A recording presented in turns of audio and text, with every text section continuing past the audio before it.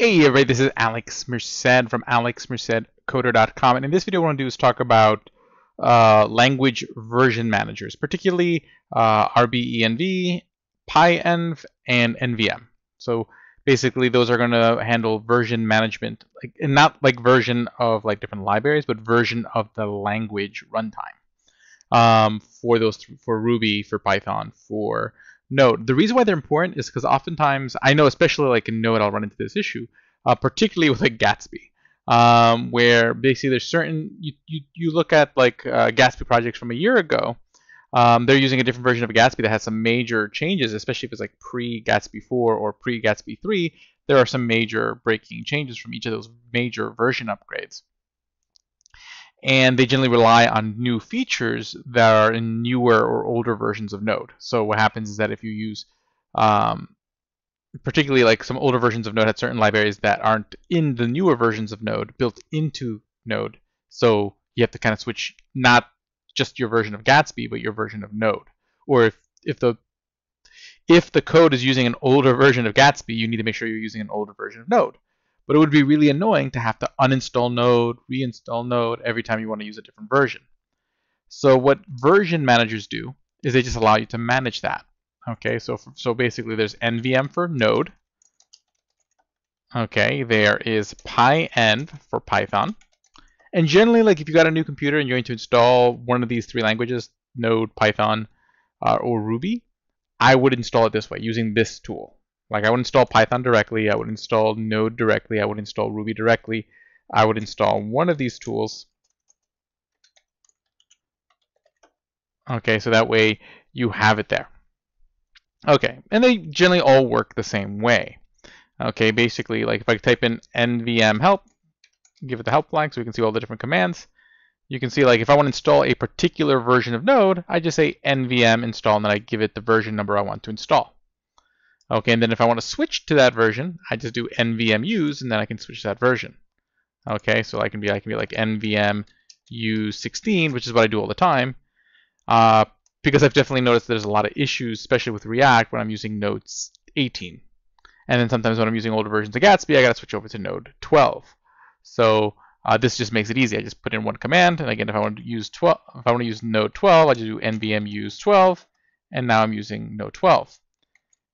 Okay, and if I want to see all the different versions that I have currently installed, the command would be, is there an nvm list? Usually there's like a list command.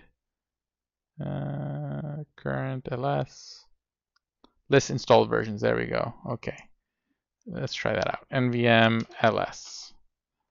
Okay, so these are all the versions I have installed here. Okay.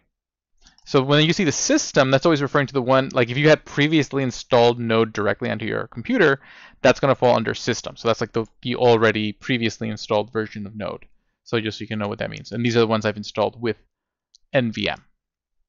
Pyenv works the same way. So if I do pyenv -- version, okay, I mean pyenv -- help. Okay, it's very similar look. Okay. So again, I can install a version of Python using pyenv install. Let's see here. Versions will be the command so I can see which ones I've installed. So if I type in pyenv versions, this is going to list anything that I've already installed.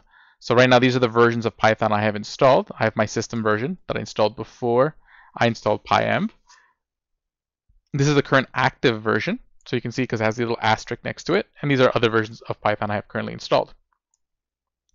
Now, if I want to see like a list of other versions that are installed that I can use, where's the command for that? Again, you can just look here, version file, versions, when switch, command, exec, when install, set or show global Python versions, display helpful command, install Python version, set or show local applications, list existing pyenv shims. Maybe that's it. No, I think it's just like pyenv. If I do pyenv install -- help, I think it's over here, right here. Yep, list all available versions. So what I would do is I would do pyenv -- install. Install -- list, and then see these are all the different versions of Python that I could theoretically install. Okay, so right now I think I still have the newest version that that's not like a dev version. So like I could install like the dev version of 3.11, meaning it hasn't officially been released. But I always try to stick to the latest release. And then rbenv is going to be very similar. So rbenv dash dash help. Okay, so again, I can see which versions of Ruby I have installed by doing rbenv dash dash versions, or actually just versions. So I have 2 versions of Ruby installed plus my previously installed system version.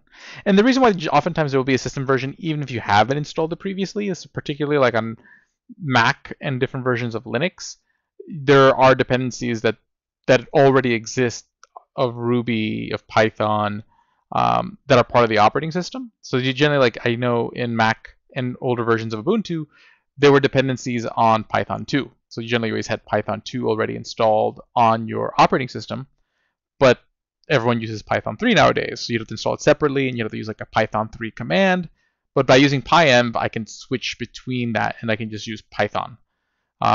With rbenv, I can switch between the system, the previously installed version of Ruby on a Mac, to one that I installed myself, which generally doesn't have all these like security issues that get in the way between you installing libraries. So it's just very useful to have this. And how do you install any of these? Just Google it. Just be like, how to install rbenv for Mac, how to install pyenv for Windows, and you'll find how to do it. Okay, and again, you can see like I can it should be just pyenv all rbenv commands, because it should be use for.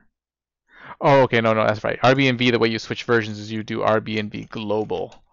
So I would do rbenv global, and then I would list like the version that I want to switch to. The reason being is that the way like it works with Ruby is that you can set a global version. Like basically, it'll always assume that you're using that version of Ruby. But if you're within like a project, you could set a local like version file and say, okay, so I would do rbenv local, and then give a version number, and it'll make it whenever I'm in that project, it'll just automatically switch. It'll like have put a little file in there that allows me to detect. But yeah, I mean that's essentially what these things do. Now for other languages, sometimes they have something like this. Sometimes it's already built into just the language itself. So like Rust has that pretty much built in with a tool called rustup. So if I do rustup dash dash version, okay, and if I do like rustup dash dash help, I can see like show the active install toolchains for the profile, update the toolchains. Like it has all the tools for me to like manage my versions of Rust. Go doesn't have that. I wonder if there's a Go version manager. Ballerina has that, I'm pretty sure. So if I go to Ballerina, Ballerina dash dash help, or is it Bal dash dash help?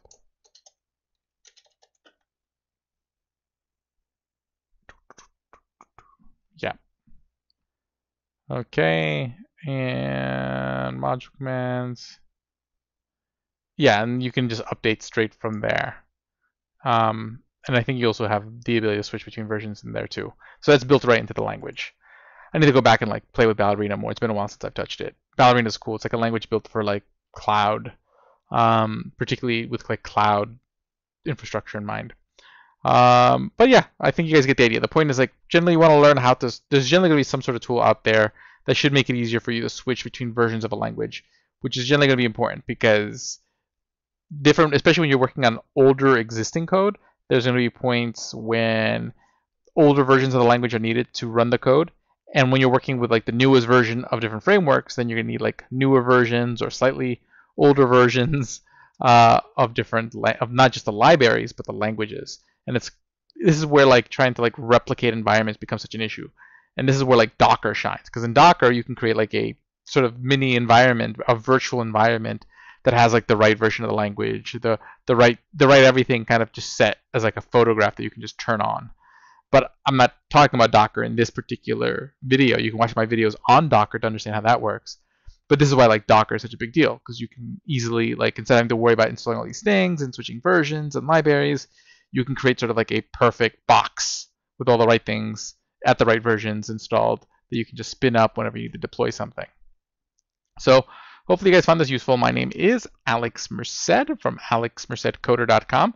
Make sure to go check out grokoverflow.com and devnursery.com for more content from me, and add me on LinkedIn, follow me on Twitter at alexmercedcoder, and make sure to join the Slack community that you can find over there at devnursery.com. I'll see you all later.